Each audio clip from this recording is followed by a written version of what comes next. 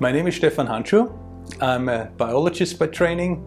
Since 2012 I work in the imaging core facility at the Veterinary Vienna, and there we support all different kinds of imaging related projects, both in image data acquisition and also in data visualization and analysis. Our university is actually the only university or faculty for veterinary medicine in Austria, and this campus accommodates both an animal hospital, so this is all the clinical departments, and we have a lot of preclinical research institutes, so there's a lot of different research going on, both clinical and preclinical research. We are currently a group of 4 people. This is one of our labs, microscopy lab. We offer a couple of instruments to our users, so a couple of light microscopes, confocal microscopes, spinning disk microscopy. We also offer micro-CT systems for X-ray, microcomputed tomography. We especially aim at supporting our users in producing quantitative data and getting measurements out of their images. And in addition, we also try to help them to make really nice visualizations. This is of course possible with 3D software visualization tools such as Amira. So using Amira, we can measure, quantify the size of organs, of tissues, of cells.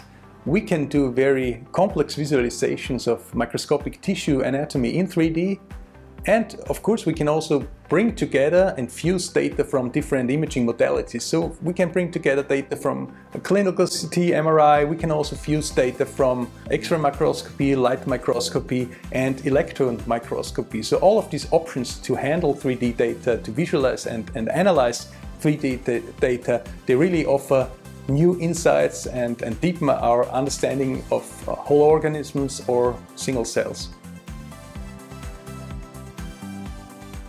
So very often we initially design a data analysis pipeline, and then we show them to the researchers, we discuss and fine-tune and adapt a little bit, and after that we train the users to carry out the whole pipeline on their own. And this is really fascinating. So people that never worked with this software, they get trained, and after a couple of hours of training they really start to do this work on their own and carry out quite complex tasks on their own. Amira includes virtually any function one could imagine when it comes to high-end image processing, segmentation, visualization and analysis, and I think this immensely broad functionality, it makes it quite unique. We use actually hundreds of different features. So this includes image segmentation. This includes image co-registration of different data sets. It includes advanced processing, image filtering.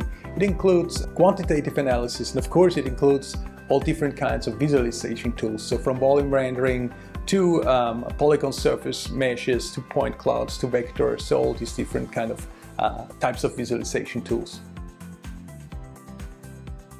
Furthermore, I really like that Amira is very open. So it's open with regard to integration of deep learning networks, but also for integration of MATLAB code or Python code. So this is also great.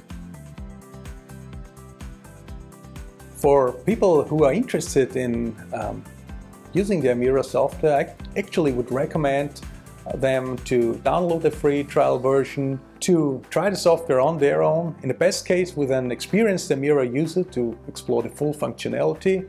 And obviously researchers, they have very different needs and demands for software. Some researchers will end up with another software package that fits better to their specific needs. But I think many researchers in the biological and biomedical disciplines, they will really acknowledge the broad functionality of the Amira software that really combines so many tools for processing, segmentation, visualization, analysis of image data. And I think many of them will identify this software as the best tool for their needs. Working with three-dimensional images, it's really great. Even after 15 years, it's fascinating, and having all these great hardware and software tools at hand to do these impressive visualizations and this powerful analysis, it's really great for us.